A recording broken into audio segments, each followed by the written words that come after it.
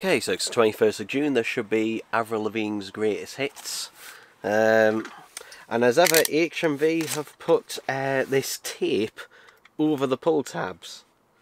So, yeah, this is going to be interesting. I'm going to gently put a knife just across that, so hopefully... I'm just going to have to... You can't see, I just realised I have to peel it up this way.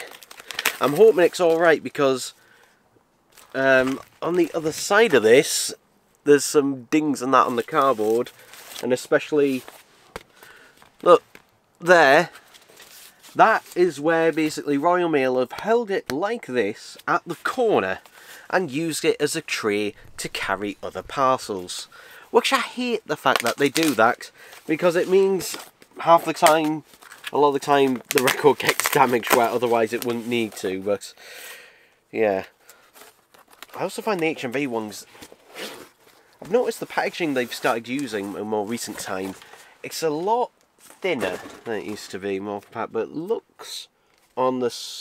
oh no. Nope. There's damage to the corner. And let me guess, that was the corner it was held by. I might have to ah, God. And there's another one there.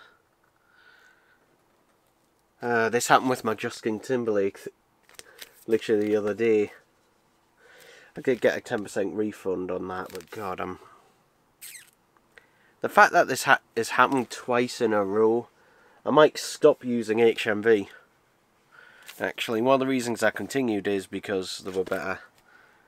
I don't know whether to open this or not. See if I can straighten it out a bit. I'll open it up and see if I can straighten it out some. And that, if not, then it's going back. Or getting a partial refund. At least it's in the corner. At least it's in the corner, but I'm not happy.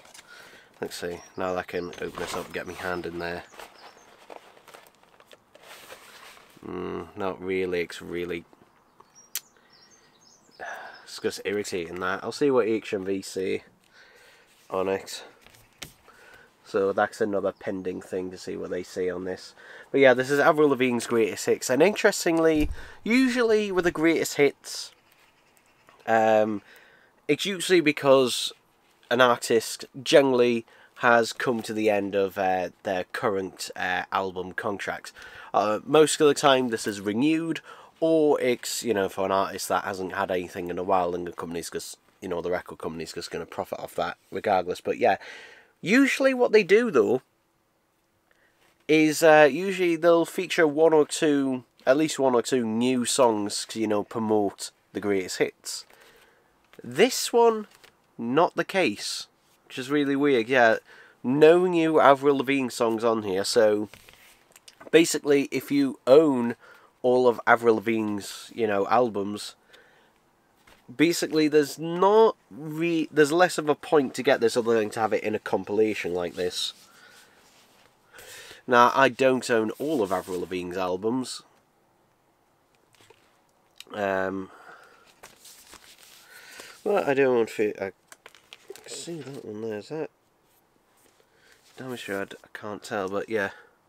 No download code. This is the green vinyl. It's also available as a black vinyl as well. I'm glad these are plastic lined sleeves, so it means there's less damage. It's gonna... can't speak at the moment. Yeah, they are plastic lined sleeves. I'm not going to put my anti-static sleeves in just in case this does have to go back. We'll see. We'll see what happens when HMV get in touch. Oh, problem with these plastic sleeves is that they do build up static. You can see the record is just stuck to it. So yeah, they do need anti-static sleeves in there.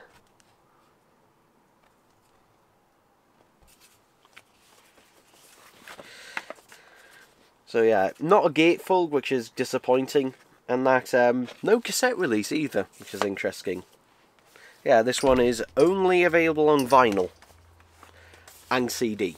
I should mention that it's also available on CD as well. But yeah, this is obviously a good jumping on point for a lot of people on that. For me particularly, you know, to pick up some of the tracks from out, because I have listened to all of Avril Lavigne's albums, and I've generally only picked up the albums where I've liked more than just a couple of the songs on there. Basically, it has to be more than just like a couple of singles on there.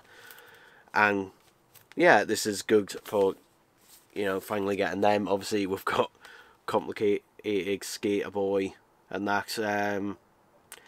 Though I've just noticed on the track list, this is also interesting in that it's another greatest hits where the order is just completely random.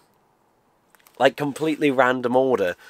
Yeah, because again, a lot of the time, I'm noticing this more and more, but traditionally a lot of the time with the greatest hits, they'll generally go in a direction of either oldest to newest, or in some cases, newest to oldest.